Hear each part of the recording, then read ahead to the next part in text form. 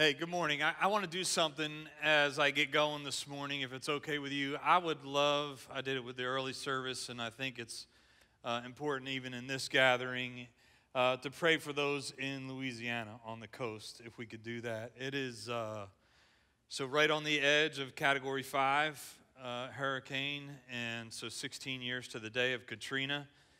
And so I would love if we just kind of start and pray for the folks on the coast down there in Louisiana.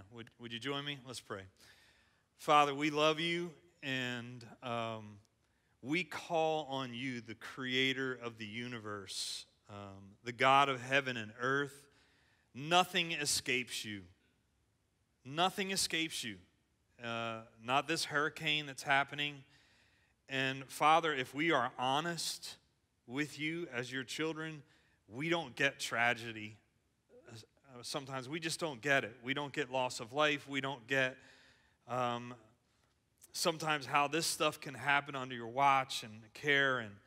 But Father, in that, we trust you. We know you're sovereign. You're in control. You know everything.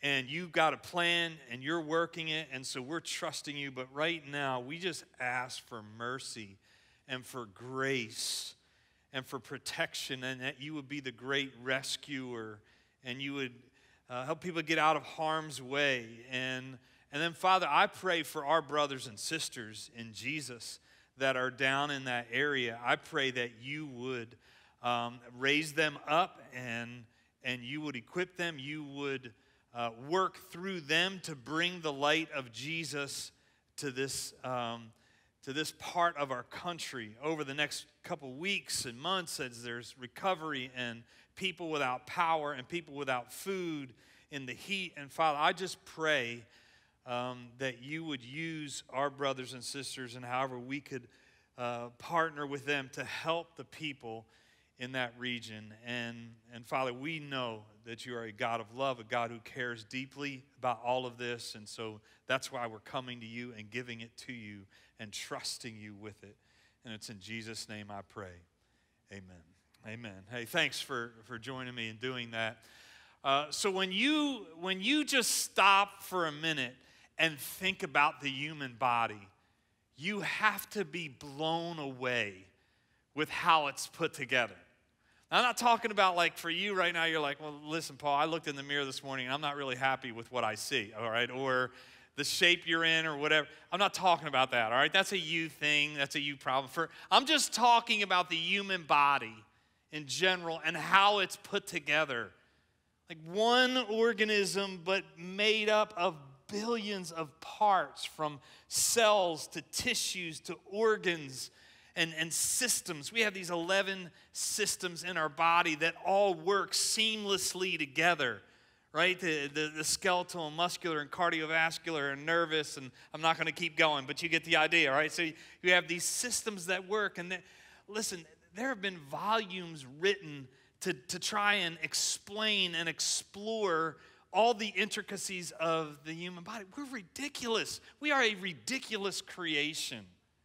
Now, let's just take one example, right? One instance, since we're right in the middle of COVID, how your body responds to a virus, right? So within each of us, well, first we go to the doctor, right? And they ask us, or they want to take our temperature. First thing, you come in, they want to take your temperature. You ever wonder why they want to take your temperature? Obviously, they can tell if something's going on with you. But within each one of us, we have a part of our brain called the hypothalamus. And it's constantly regulating our temperature so that our body is in the optimal position for all of our body functions. Right? It's somewhere between 97 and 99 degrees. We're like walking climate-controlled people, if you think about it that way. And so when the immune system detects a virus, it sends a signal to the hypothalamus saying, hey, you got to heat some stuff up, causing a fever, right? This hot and hostile environment that weakens the virus, and then it stimulates the immune response. Is that amazing? That's just one part of your brain, of all of the parts of your body. And when you think about that, that just gives us a glimpse, just a small glimpse of this amazing, infinite intellect of our Heavenly Father that created us. It just shows us a little glimpse of Him. We are amazing creatures. And here's what's amazing to me, that God uses the human body to describe us, the church. He describes the church using metaphor of the human body. And there are other metaphors in Scripture that are used, like the family, right? We've been using that a lot at 7 Marks and reconnecting people, and after COVID, the bride of Christ, the house of God, the temple of God, like we're living stones. So those are all metaphors in the New Testament used about the church. But the metaphor of the body, I think, speaks so clearly to the last word in our mission statement, together. So we're in week 2 of a 4-week series called Practicing the Way of Jesus Together, celebrating kind of the official launch of 7 Marks. And so Practicing the Way of Jesus Together is also the mission statement of 7 Marks. And we began to unpack that a little bit last week. And we said that our mission statement comes directly from Jesus Himself. It's worded a little bit differently, but we didn't create the church, so we don't get to create the mission statement. We say it different. Different churches say it differently. But we simply follow our leader, Jesus, who gave us the mission of making disciples. And so when Jesus came to the planet and He started His ministry, He invited people to follow Him and to practice His way of life. And when people began to do that, what that meant was that they would abide in Him, they would be with Him, they would align their life to Him and His teaching and believe in Him, and then as a result, they would act out on His words. Like they would perform, or they would follow His activity. So they didn't just say it, they went for it, right? And we know that they weren't perfect. Right? They weren't perfect. They were a work in progress. We looked a little bit at that last week. But after a while, we see as a result of being with Jesus, their lives changed. And we're sitting in this room or watching online as a result of them carrying out the mission that Jesus gave them. And so it's the same pattern for us. If we're going to practice the way of Jesus, then we're going to abide in Him. We're going to align our life with His teaching, believe in Him, and we are going to act on His words. And when we do that, then we are marked as disciples who find their identity in Jesus, and they pursue Jesus' lifestyle, and they respond to the Holy Spirit, and they engage in biblical community, and they serve others, and they proclaim Jesus with their mouth, and they make disciples. But here's something that cannot be overlooked in the early church. It cannot be ignored. The mission that Jesus gave, He did not give to an individual. He gave it to a group of people.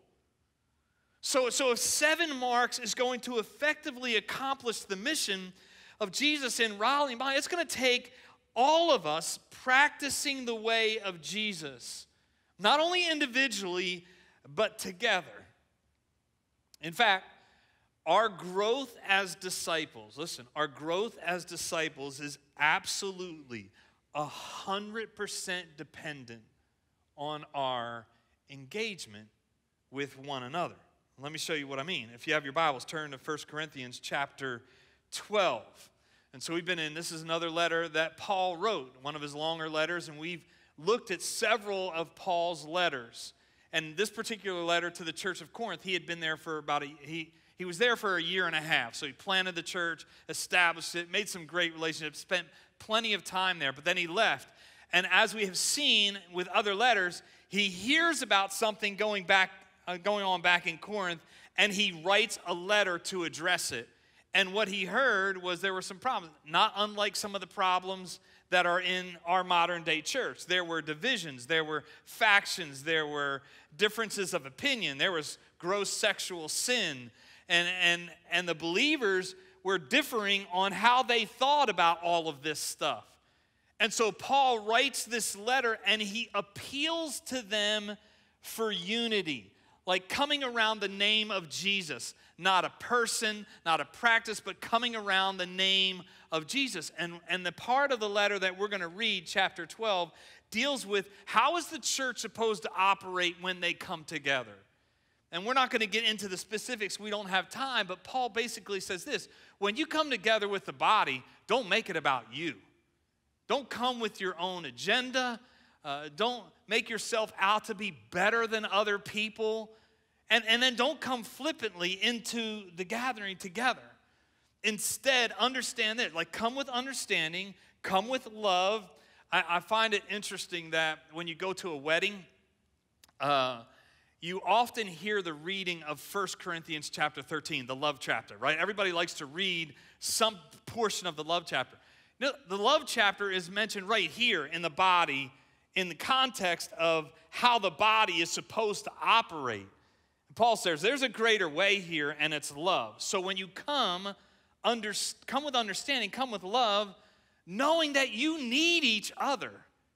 You're going to need each other to practice the way of Jesus effectively. Now, is it all right if I challenge you before I get into this reading? Like, can I come with just a couple hard statements? Are you okay with that? Yeah, some of you are scared right now, and you're like, I don't know if I want you to. Look, in our modern day culture,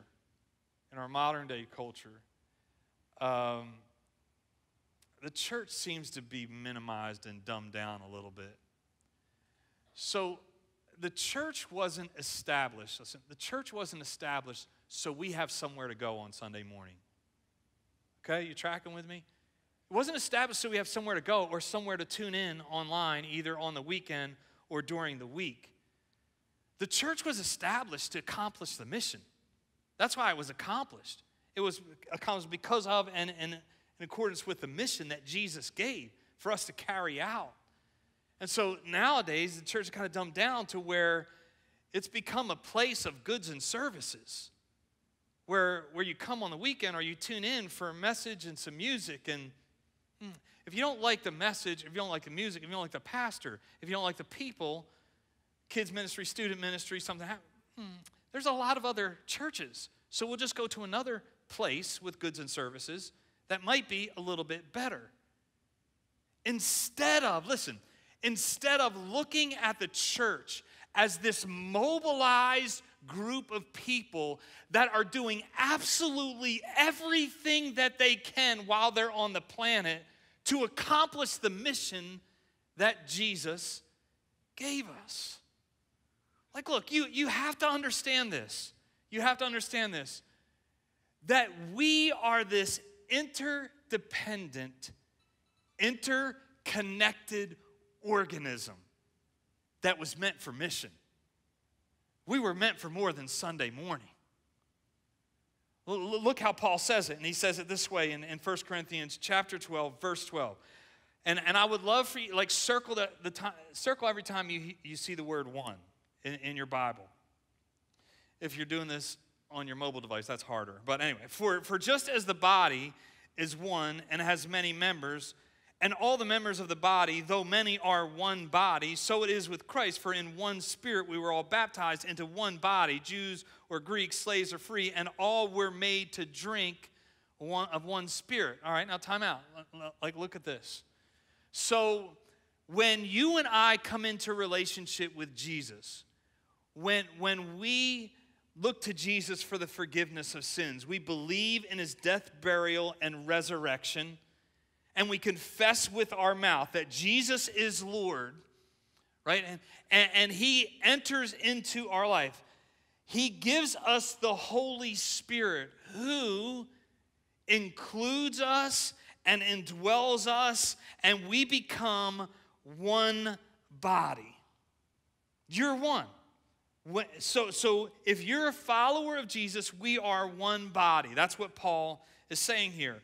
For the body does not consist of one member, but of many, all of us. If the foot should say, because I'm not a hand, I don't belong to the body, that would not make it any less a part of the body. And if the ear should say, because I'm not an eye, I do not belong to the body, that would not make it any less a part of the body. If the whole body were an eye, where would the sense of hearing? If the whole body were an ear, where would be the sense of smell? But as it is, God arranged the members of the body, each one of them as he chose. If all were a single member, where would the body be? As it is, there are many parts, yet one body. The eye cannot say to the hand, I have no need of you. Nor again the head to the feet, I have no need of you. On the contrary, the parts of the body that seem to be weaker are indispensable. And on those parts of the body that we think less honorable, we bestow the greater honor. And our unpresentable parts are treated with greater modesty, which our more presentable parts don't require. But God has so composed the body, giving greater honor to the part that lacked it, that there be no divisions in the body, but that the members may have the same care for one another. If one suffers, we all suffer. If one member is honored, all rejoice together. Now you are the body of Christ and individually members of it. So Paul talks, he just jumps right into the disunity in the church. And he uses this metaphor of the body to magnify the importance of unity and community and how we relate to one another. And he begins by saying, look, we're a lot, there's a lot of us here and watching online, but we are one. Everyone in the body matters. So what does that mean? That means there are no less thans. There are no less thans in the body. And then the opposite is true. So then there are no better thans in the body. Everybody matters.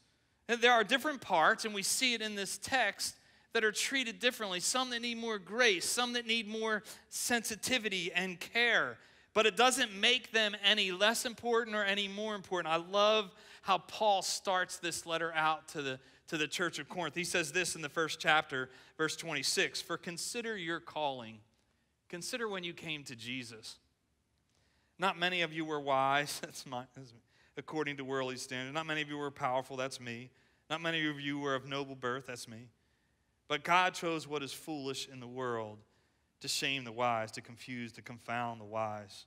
God chose what is weak in the world to shame the strong. God chose what is low and despised in the world, even things that are not, to bring to nothing things that are, so that, watch this, no human being might boast in the presence of God. Jesus levels the playing ground in his family. He levels the playing ground. He chooses the most unlikely, ordinary people, and the boasting should never be about what a particular person, you or me, brings to the body, because we know that it's Jesus that holds the body together and advances the body. Like some plants, some water, but it's God that gives the increase. He's placed us where he's placed us, listen, to accomplish his mission.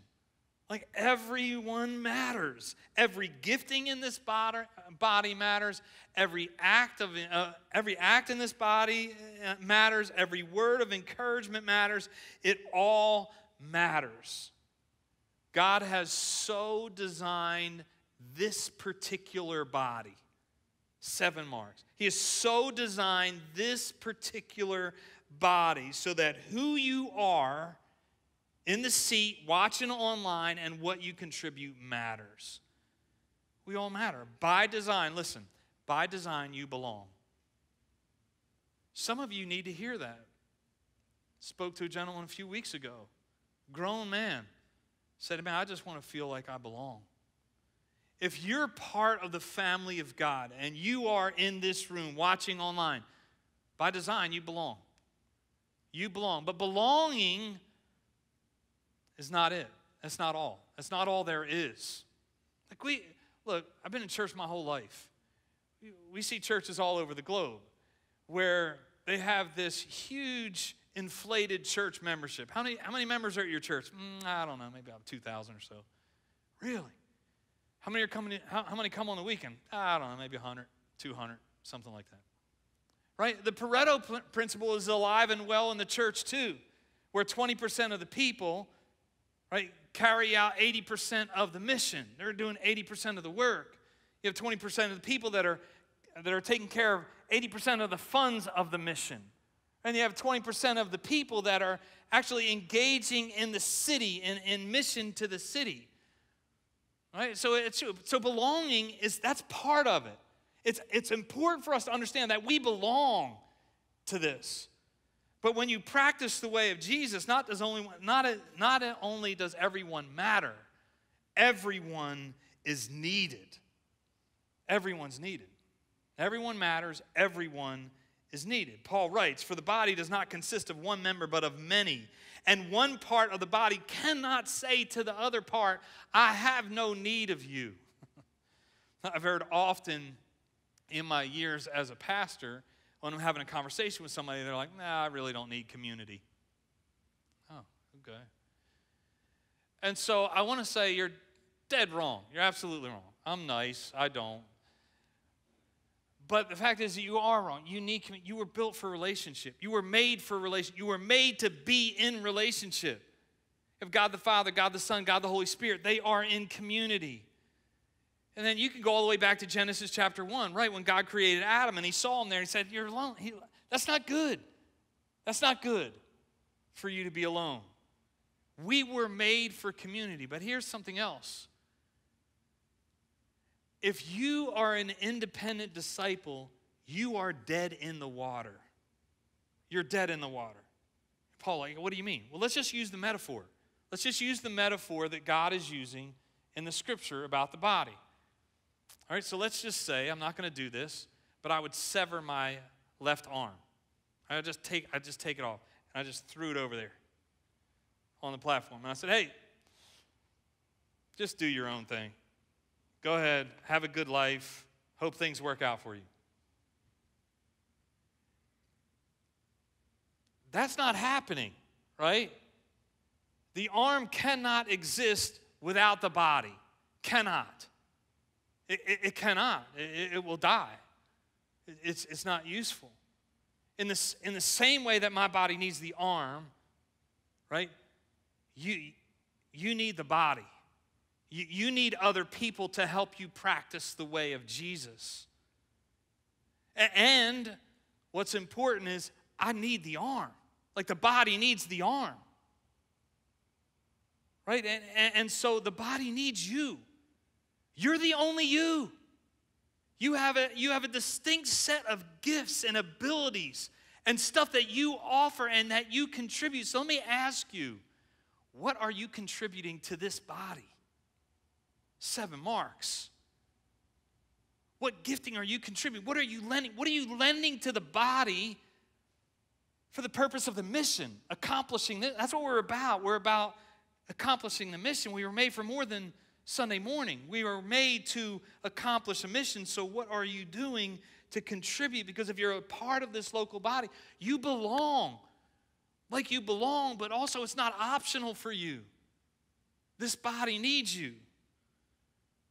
And here's a reason why it needs you, is because, number 3, when you practice the way of Jesus together, everyone is transformed. So remember when we were growing up, our parents were like, we were always watching who we hung with. It was very careful. Hey, you got to be careful about who you're hanging with. Like, you can't hang with those people. No, you can't hang with them. You can't. And so we were trying to protect, right? Or they were trying to protect. Now as parents, we try and protect. We're like, no, you can't hang out with them. In fact, we open our houses so that their friends come to our house so we can check out their friends, right? To make sure that their friends are okay before we say you can hang out with them. Why? Because we know that relationships shape people. We know that. Right? Just stop for a minute and look back, and you can just start quickly thinking about the relationships in your life that have shaped you, some good, some bad.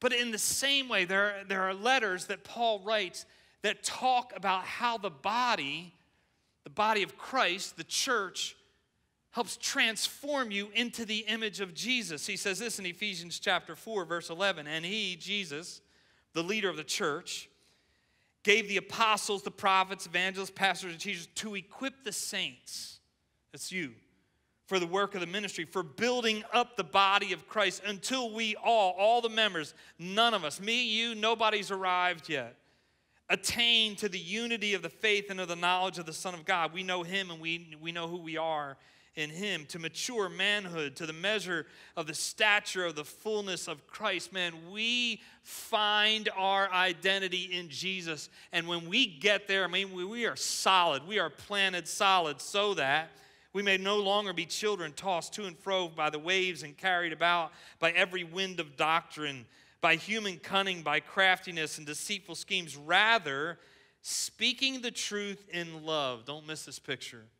We are to grow up in every way into him who is the head, into Christ, from whom the whole body, joined and held together by every joint with which is equipped. Does that ring a bell from last week, right? Jesus, when we stand in Jesus, he holds us together individually, but then he holds us together corporately as a church. And when each part is working properly, makes the body grow so that it builds itself up in love. Paul's saying, man, there is a shaping power. There is a shaping power to community when we come together as the body of Jesus, practicing the way of Jesus together. It doesn't happen outside of that. Yes, do you need your individual practices, solitude, spending time in the Word, and you are practicing those rhythms of Jesus. Those are incredibly important, but discipleship is not a solo endeavor. You are kidding yourself if you think you can go without community, without other followers of Jesus speaking into your life and rubbing shoulders with you on a consistent basis. This past week, Martha and I re-engaged with our 7-Mark community. And for most of the night, and for those, I have some of the community that are in here, you will know this, I just observed, I watched. And what amazed me was just watching the relationships that have happened over the past year. And much of it was because of the commitment just to keep showing up, whether it was through Zoom from COVID or in person or taking trips or whatever. They just kept showing up. And it was so amazing to watch how in that community they just accepted each other for who they were. They just accepted each other. And where they were in their relationship with Jesus. Some are further along than others. Some are smarter than others. Didn't matter. Some, they knew, like, I don't know what I'm saying here, but I'm just going to go ahead and say it anyway. You know, transformation, listen. Transformation has 4 components. Love, grace, truth, and time. I love you enough to accept you just the way you are. But I love you enough to challenge you to grow, to be more like Jesus. And I love you enough that I am going to give you my most valuable commodity, my time. And after a while, just showing up, you see how transformation happens. So how do you practically practice the way of Jesus together at 7 Marks? Because if everybody matters, right? And everyone is needed, and transformation happens in community, how do we do this together? And so I'm going to give you five ways here at 7 Marks you can do that. Now, I debated. I was like, just give them 1. 5, they're just going to dilute everything. But I don't want you to have an excuse. Right? So when you walk out of this room, there are 5 different ways you can do it. And everyone in the room, everyone watching online, you can find one. Here's one. Use your gifting to serve the body. Now, I grew up in a large family, so we did everything, like mow the grass, clean the dishes. It's one of 6 kids, so 8 of us. Chopping wood, so our home was partially heated by the fireplace, and so always chopping wood, carrying wood, hated it, absolutely hated it. But looking back now, I can honestly say I could have done more. You know, as an adult, you look back, you know, I could have done more. And I could have done it with a better attitude too, right? So where are you throwing in here? It's straight up, where are you throwing in? How are you contributing to the mission? For some of you, you don't know where to start. For some, maybe you're still concerned about COVID. And look, there's a spot for everybody to engage their gifting. So if you need help figuring that out, then just communicate with us. All right, use the QR code. And everything I'm going to say, you can use the QR code and seat back in front of you. And let's talk about how you can contribute to this body of people. Right, on October 3rd, we're going to have this big party here for those who have been serving for the past year. We're a year in since we opened our building after COVID. And there have been some great servant leaders that have been throwing in for a year. So we're just going to party and celebrate them. And if you're trying to figure out where to engage, man, I'd love for you to be part of that party just to see who we are, what we're about, and engage and partner. 2, become part of a 7 Mark community. I just mentioned our community, and there's only so much that can happen in this room. Right? Hopefully you're inspired, you're encouraged, but there's only so much that can happen in here. And for you to be known and to know other people. And so the 7 Mark communities are around the city, and they're designed to help you know each other. And you're like, wow, I looked, there's none that fit me. There's nowhere for me to go. I can't find any. Well, then create one. Get some people that you know, start having dinner. That's it. Just start having dinner together, right, on a regular occurrence, or coffee or something like that. And then allow the discipleship team to help you form the community from that. Okay, but we will help you. And then here's 3. If that doesn't work for you, jump into one of our 7 Mark cohorts. Like I mentioned this last week. Like, my desire is for anyone who calls 7 Marks home to go through the 7 Marks cohort, either virtually or in person. Okay, and so they start September 12th. So if you don't know anybody, no groups fit you, this is perfect, because you'll get to be part of a cohort, you'll start to meet people, and then maybe a community develops out of that. Force, come to starting point. So some of you are brand new to 7 Marks. You don't know us, you don't know me, you don't know our leadership team, you don't know anybody. And so starting point, we had it prior to COVID, we haven't had it since. We launched that on September 12th. It's in between the gatherings from 10:15 to 11, so it catches those from the 9 o'clock hour and 11 o'clock hour, and you can come and hang out, learn about us, ask whatever questions you want. All right, so maybe that's a move for you. 5th, engage in one of our city initiatives. Before COVID started, we came together as a staff, and we identified, there's so many needs in the city, but we identified 6 areas, 6 city initiatives. And it started to gather a little bit of steam. And then we had people from the body who became a champion of each of these city initiatives. So we have 6 champions that started to build a team. And then we had sign-ups, and people started to sign up, and they're like, yeah, that's cool. I would love that city initiative. And then COVID happened, and it shut it all down, and we lost all of the momentum of our city initiative. Well, since we started, we're starting to crank up and get some momentum for those city initiatives. And so what you could do using that QR code is you can go onto our site, and you can simply fill out that form, and that city initiative, or that city champion, will call you or communicate with you about how you can jump in to those city initiatives. So that's 5 areas, real quick, all right? So you can pick one of those. And as I close, I want to just talk about this building for a second. So as a leadership team moving forward, our desire is for you to be the people of God. As Josh said earlier, to be bold about your faith, courageous, and share Jesus with people. But not only do we want you to be a people of God, we want to use this building to be a building of God. And so our desire is to use this building to strategically introduce people to Jesus. As I said last week or the week before, most non-followers of Jesus are not coming here on a Sunday morning. They're just not coming in the room. Some will, but most of them will not. So we're going to try and figure out creative ways to interact with people who don't know Jesus using this building and share this building so it's shared use with our body and the community.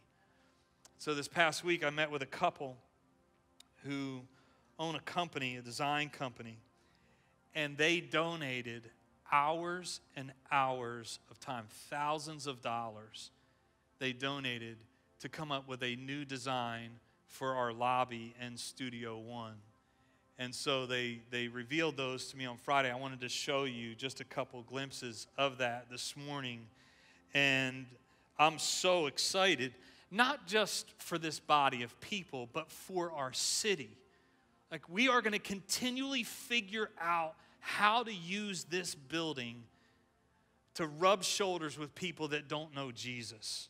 Having business events that come in here and use the building, and we roll out the red carpet for them, and we show them the love of Jesus. And so we're going to start on this project in the coming weeks, and we're going to use as much as we can from in-house. And so if you have expertise, look, I'm not talking about if you can swing a hammer, okay? That's not the kind of expertise I'm looking for. I'm looking for professionals, all right? Like professionals, they know what the heck they're doing. We're going to try to do most of this from in-house, save funds, be fiscally responsible. And I'll talk a little bit more about this next week and how we're using the building. But because we're going to be outside next week, we won't have these screens, so I wanted to show you a few images. But as I started, I stated that we were made. We were made for more than Sunday. We were made to accomplish a mission. We were invited into a mission. And everybody matters. And everybody is needed. And when we're together, man, we are being transformed into the image of Jesus. And the end result is that we become a church that doesn't just show up. We become a church that gets it done.